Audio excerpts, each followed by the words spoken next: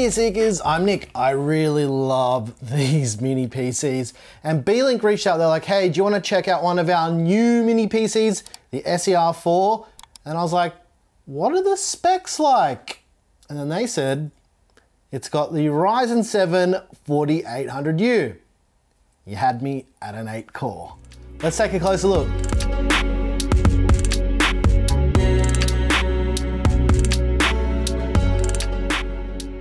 The reason why I love mini PCs like this is because of the form factor.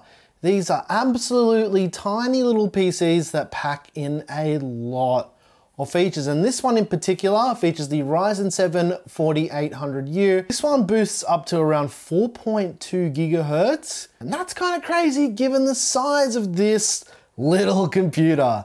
It's an impressive bit of kit, but these come in a few different configurations. This one here is the top of the line one. So this has got the 4800U. It's also got 32 gigs of RAM and a 500 gig M.2 NVMe drive in here as well. In the box with the SER4, you get the power adapter, which is a 19 volt, 3 amp, 57 watt power supply. You obviously get the SER4 itself. You get a user manual that's in a bunch of different languages. You get 2 HDMI cables. You get a short one, so if you're wanting to VESA mount it. You get a normal one if you want to plug it into a normal monitor. And then lastly, you get the VESA mounting plate, which attaches to the back of the unit with these 2 mounting points. It's pretty easy to get into. It's got 4 screws on the back side, which I'm gonna do this with you guys so you can see exactly how easy it is to get in. I wish I was better at this. After all these years of doing this stuff, you'd think that I would be better. We need to flip the panel this way, right? Because it's got an SSD or a hard disk bay for a 2.5 inch drive for a SATA drive on the bottom here. Now I'll quickly show you how this works just before we dive in. Basically, you just get yourself a 2.5 inch drive and you slide it in. And now you've got a drive plugged in. It's actually very, very cool. And you don't need to use any screws. You can use them if you want, but you don't have to. And basically you just slot it in and then your drive lives inside. Getting it out, you just give it a bit of a wiggle and you can slide it back out and Bob's your uncle. All right. I'm not gonna fully tear down this mini PC, but I'm just gonna show you guys what is upgradable and how easy it is to get to stuff. So obviously, it's got 2 SODIMM RAM slots here for a maximum capacity of 64 gigs of memory. This has got 32 gigs of crucial memory at 3200 mega transfer. So you can see here that, yeah, there's only 2 slots. This also has an Intel SSD. This is an NVMe M.2 drive. It's a 512 gig one. This is the 660p. If you were going to go down the path of upgrading, this stuff is really easy to do. So I'm just gonna pull out the M.2 here so we can just have a bit of a look at this. Single screw, pop the drive out, Bob's your uncle. It's a standard 2280 size slot, so most drives on the market are this size, so you shouldn't have any problems with mounting your M.2 SSD. Underneath the M.2, you'll notice there is the Wi-Fi and Bluetooth card. So this actually features Wi-Fi 6E and Bluetooth 5.2. You can also see the little antenna connectors on the card. They've actually glued them in so they don't pop out if you're swapping out your M.2 drives. As mentioned, it's got 2 SODIMM RAM slots. These are very easy. You just push them on each side and the modules will pop out like that. I also just noticed something with this as well. On the hard drive enclosure or the SSD enclosure for the 2.5 inch drives, there's this little bit of residue. And what I realized they've done is on the M.2 drive is they've put a massive thermal pad. Look at the size of this thermal pad, right? And basically they're using this as a heat sink for the drive. That's pretty clever. In terms of connectivity on the SER4, we've got 2 USB 3.2 ports. We've got a USB Type-C port on the front. There's also a headphone jack and the power button. And in the corner, there's a sneaky little clear CMOS button. So if you're configuring things and you kind of break something, which is possible, I mean, if you are trying to tweak things, that is, you can clear that CMOS very easily on the front. And on the back panel, we've got some gigabit Ethernet. We've got 1 more USB 3.2 port, a USB 2.0 port, 2 HDMI 2.0 ports, which only support up to 4K 60 and obviously the power input. You'll notice there's some vents on the back as well. That's the main exhaust, because this does feature a tiny little blower inside of it to exhaust all of the hot air. And I'm gonna come back to that in a little bit, and you guys can have a listen to how this thing sounds under load. While we're on the topic of ventilation, you can see that most of the case is mesh. So there's a mesh intake on the top, and there's 2 mesh intakes on the side as well to assist with pulling air in for the blower. The blower is actually on the top of the case here. I didn't really want to fully disassemble this, but I'll show some schematics so you guys can get an understanding of how the rest of the internals of this are laid out. So yeah, you're not missing out on any information here. All right, let's power up the SER4 and take a bit of a look at the BIOS settings, right? All right, you can see here that it's got the Ryzen 7 4800U with the Radeon graphics. It says the base clock for the CPU speed, also the total memory installed here, which is 32 gigs.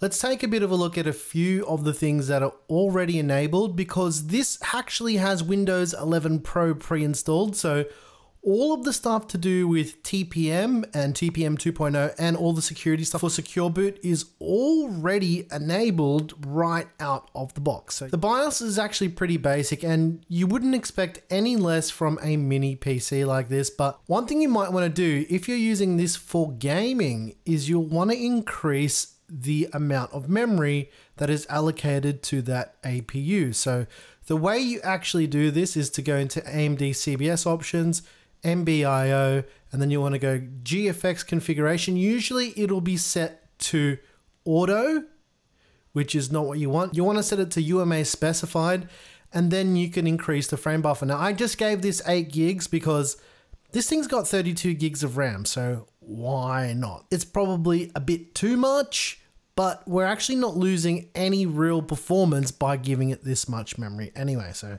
this is just an example of something that you need to consider if you are using this for gaming, is changing that setting. So you can go all the way from 64 megs up to 16 gigs, and usually it is set to auto. And from what I've seen, when I pre-tested this without actually changing this, it was set to 512 megs. So yeah, you might want to look at increasing that just from the get-go anyway. One thing that's missing from this BIOS that I notice is the ability to change the fan curve at all. Now, some mini PCs that I've used in the past actually do allow you to do this, but this one does not. And again, I'm going to come back to fan noise a little bit later in the video, because yeah, it's definitely something to consider for this mini PC in particular. But as you can see here, there's not really anything too interesting that's going on here, right? It's all the same stuff you would see in any BIOS. So yeah, this is the standard Windows 11 install. I haven't modified anything really other than changing that video memory that I showed previously, but yeah, it's Windows 11 Pro. You can see the amount of CPU cores and threads and whatnot here in Task Manager. I just thought I would share this with you, and you can see what it's like when it's not idling, because I'm actually downloading some things in the background. In terms of all of the APU and everything, as I showed previously with the BIOS settings, I did give this 8 gigs of RAM. So the AMD Adrenalin drivers will show you how much VRAM you've got assigned, as well as Task Manager will actually let you know as well. It's got 8 gigs of dedicated memory, and if we check out the actual RAM, it'll say there's about 24 gigs available as well. I've got the Radeon overlay in the top right hand corner in this. Now I'm playing Skater XL. I'll quickly show you the settings here. So for the graphics settings, I've got this set to 1080p at low quality, and we're averaging around about 40 FPS, which I actually think is quite playable. So, I mean, it's also dependent on the map, but Skater XL actually kind of doesn't really matter about the map, and it's got to be an optimized map as well. So this is one of the community-made maps that is actually part of the base game too. So it runs quite well, and I think at 1080p, this is pretty playable, but let's drop it to 720p and see if we can get a couple extra frames here. Let me just get that front nose grind. 720p doesn't look actually too terrible. It's a bit soft because the quality is at a low setting. We're averaging around 65 FPS here. I wonder what would happen if we just crank up the quality to ultra quality, just as a bit of a test. All right, that's not too bad. We actually didn't lose much performance at all cranking this up to the maximum quality setting. So it's probably unnecessary to run this at 720p ultra, but you know, I'm skating so poorly at the moment because I'm playing this through a capture card, so there's a little bit of input lag. Let's just blame that. Do a hard flip. Well, it's a 360 hard flip. See, a little bit of input lag. Let's go kickflip crooks. Nose slide. See, a little bit of input lag. Do a beastie frontside flip. Oh, into nose blunt. Popped out the wrong way. Let's just go kickflip back 5-0. Nah, see, a little bit of input lag. We'll do kickflip back 5-0 here. Here we go. Kickflip back 5-0. There we go. That wasn't a back tail. What are you talking about? Another game I've played quite a lot of is Forza Horizon 5. And I think this isn't a terrible experience. Now, I'll quickly show you what settings I've got to get this to run like this. So we're averaging around 45 to 50 FPS. Let's take a look at the settings here. Now, for the video settings, I've got it set to 1080p. Now, I've actually set all of this to the lowest settings here. So if you take a look at the actual graphical settings, I've set the low preset to everything. Now, I have played with this a little bit, and I think that the frame rates that we're achieving here with 1080p low in 1080p, this is quite playable, and it doesn't look terrible at low either. Get a little bit of a drift going on here. Ooh, that's how you smash the back window. See if we can get a little bit of a drift going on here in my RS3. I think I've swapped the engine in this one. Ooh, look at that. Oh, I've got to beat J-Way's score here. Look at him. He's completely smashed me on that speed trap. Ooh. I'd be more than happy to play this if it looked like this and performed like this. But here's one thing that I haven't tested yet, right? I haven't tested dropping this down to 720p. So let's take a bit of a look at what type of performance we can expect at 720p. We're seeing like over 70 FPS at the moment, but I'm going to say that around 60 FPS on low is achievable almost all of the time, but take into account that this would be based on where you are on the map as well. So I'm drifting it to get a bit of tire smoke because that will actually drop the FPS. And we're just, yeah, this is running very well. Oh, tried to thread the needle and couldn't do it. There's a few stutters here and there depending on the assets that are being streamed in. Okay, so Forza Horizon runs relatively well at, I would say, at 1080p low and 720p low, but how does this run with our regular suite of benchmarks? Let's find out. But before we get into all these benchmarks, I wanted to talk about a little program called the AMD GPU Tuning Utility, which allows you to raise the TDP of these chips from 25 watt up to 45 watt. Actually, you can go beyond that, but 45 watt is really what this chip is rated for and what this cooling solution is rated for. So I decided that I wanted to do the thermal testing with both the standard 25 watt mode and the 45 watt mode to show you what the delta between those two modes would be.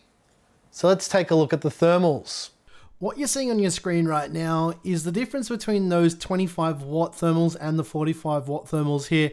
And with the CPU load, which is marked, you can see that it is a lot higher to getting to that thermal throttling level of just 95 degrees. It didn't thermal throttle, but this is right on the border of it being too hot. You'll also notice with the GPU part, so the APU part with the graphics, with that 45 watt mode, the graphics part of the APU gets considerably hotter. We also ran our regular Shadow of the Tomb Raider benchmark that we use for these APUs and whatnot, and you can see that it is pretty far behind the 5600G. I mean, you can't really compare them considering one's a desktop part and one's a laptop part. This is about as close as we can get with the hardware that we have available to us. At 720p medium, we're seeing that the 4800U is also faster than the 3550H that we've tested in the past on the Minis Forum DMAF 5. You can check out our video with that mini PC in the description down below. And lastly, we've got the 1080p low benchmark, and to be honest, the 4800U actually did perform better than I expected it to in this benchmark. Moving on to Unigine superposition, we're seeing the 4800U be almost twice as fast as the 3550H. This might be to do with the drivers that we use. They're a lot newer than with our historical data with the 3550H as well. Where this gets interesting is at 720p medium and the 4800U only coming in 2 frames behind the 5600G. And again at 1080p low and Unigine superposition, only 2 frames behind that 5600G. And there you have it, ladies and gents, all the benchmarks that we typically do for these mini PCs and some laptops with APUs and that stuff as well. Admittedly, I did omit Linux testing from this video basically because I've got an idea of another project that I want to do with this that involves Linux, and I think you guys are going to find it pretty interesting, but that one is at least 3 or 4 weeks away. It's pretty hard to tell at this point in time. But let me know what you think of little mini PCs like the Beelink SER4. We've done a couple of these in the past, and I've used heaps of them over the years before YouTube because I used to use them at work for various tasks, and I really liked them. The other thing is I didn't talk about the price because they have different prices where they start at. I did put the price earlier in the video, which for this configuration is $749 US, which is on the high side, but you have to remember this is an 8-core 16-threaded CPU. It's got 32 gigs of RAM, and it also has a license for Windows 11 Pro. Now, if Beelink did a version that didn't include an operating system license, I think that could drop the price significantly. So Beelink, if you end up watching this video,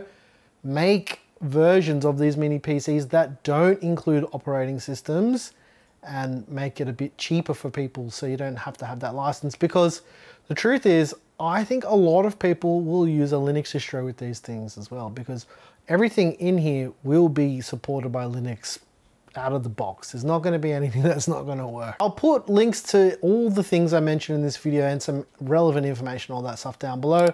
Once again, thank you so very much for watching. I'm your boy Nick with Gear Seekers. You peek, we seek. I love these little computers. They're so powerful and fun. Look at it. It's tiny. That's me making it look like it's big, but it's so small. I could almost fit it in my mouth. I'm out of here. Thanks for watching, guys.